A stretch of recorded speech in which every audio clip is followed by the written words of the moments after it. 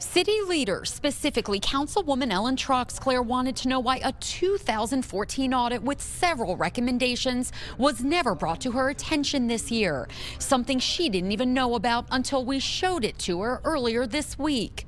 Is there a reason why this maybe wasn't mentioned before when we said, hey, we think there might be some issues with meter reading, or hey, we think that there might be some issues with not identifying leaks in a timely manner? It seems like this would have been really helpful information for us to have. Austin Water Director Greg Mazzaro says an audit will be done by an outside party not associated with the city. In addition, he said changes were in fact implemented after the 2014 audit, which included double checking a mass majority of city meters after they were read.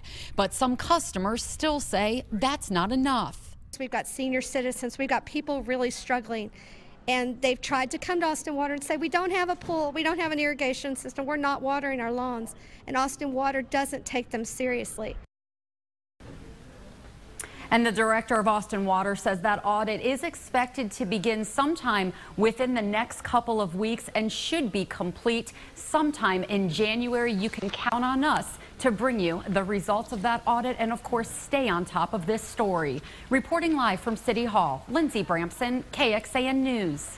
And it's important to keep in mind Austin water rates went up in January, and many people didn't notice the difference until late this summer.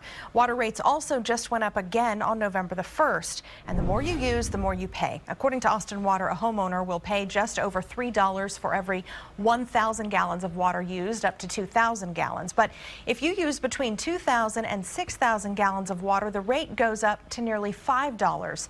And if you use between 6,000 and 11,000 gallons of water, the rate jumps to nearly $8 per 1,000 gallons. And there are even higher rates for using more water, up to 20,000 gallons.